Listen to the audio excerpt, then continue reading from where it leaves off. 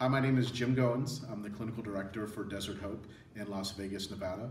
I'm really very proud and very grateful to work with Judith Pinkerton and what she brings to us here at Desert Hope, the music therapy that she provides on a very large scale.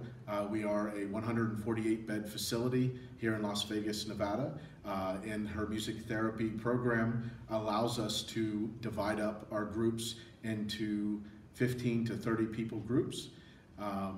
One of the things I like the best about her music therapy approach is that it really strives to reach young adults and older adults alike in ways that help unlock certain areas for them that they haven't been able to navigate in the past. They find common ground with others. They're able to emotionally learn how to process events and traumas that have happened to them in their life through the use of music and learning skills to emotionally process and learn how to regulate all of the feelings and emotions that come up through those experiences in ways that they can cope in a healthy way and learn how to prevent the relapse that typically occurs in the past without those skills. Hi, my name is Sabrina Pearson. I'm a clinician here at Desert Hope Treatment Center. I had the pleasure of working with Rocco twice in treatment.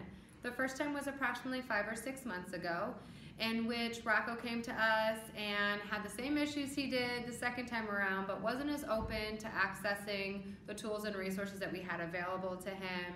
He participated, went to some of the classes, but didn't really take anything too seriously. He left treatment and unfortunately had a relapse, almost ended up in prison, and was granted the opportunity to come back to us a couple months ago. However, this time around for Rocco, we saw a completely different side of him. He was motivated and open to going to all of his classes, and not only going, but taking in anything we had to give to him. I saw the change when Rocco really started diving into music therapy. So Rocco came to process group into individual with me shortly after a music therapy session and said that the music had guided him to trauma and to past repressed memories that he didn't even know existed. I once knew a nigga whose real name was William. His primary concern was making a million, being the illest hustler that the world ever seen. Hello, my name is Jill. I'm a therapist here at Desert Hope Treatment Facility, and I work with helping those that are battling the disease of addiction.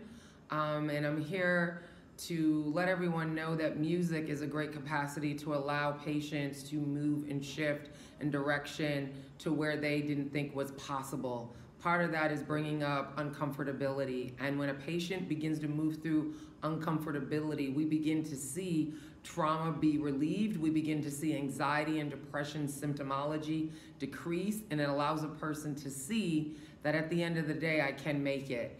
And so having music therapy part of our programming is definitely an asset to those patients who are willing to go there to unnerve what has kept them in the deep darkness of their addiction throughout their life.